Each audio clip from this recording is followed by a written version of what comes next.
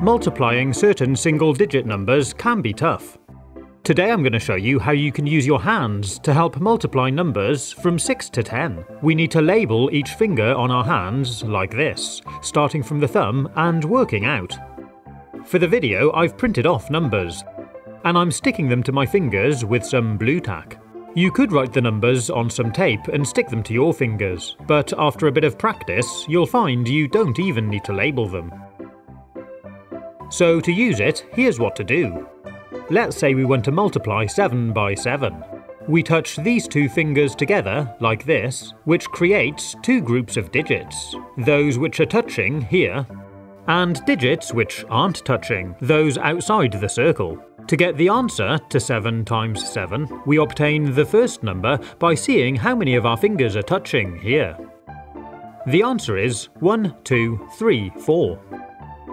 The second number is generated by multiplying the remaining digits on the left hand by those on the right hand. In this case, it's 3 times 3, which is 9. So the answer to 7 times 7 is 49. If we want to do 8 times 7, we put digit 8 on the 7.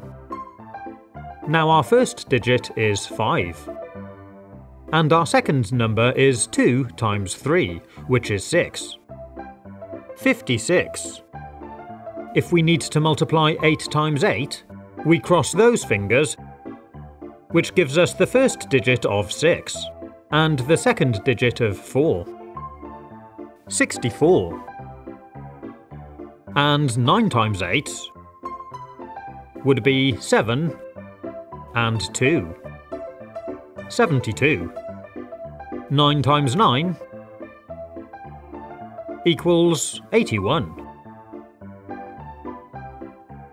6 times 6 is interesting. We have the first digit of 2, and the second digit is 4 times 4, which is 16. So we have to carry the 1 over the 2 and add them together to make 3, giving us a final answer of 36. 7 times 6 is similar.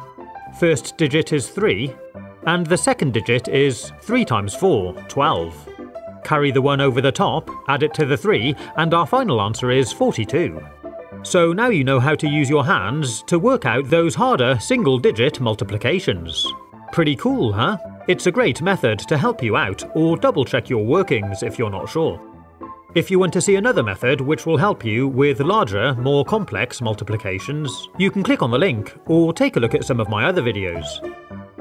Have fun, stay safe, and as always, thanks for watching.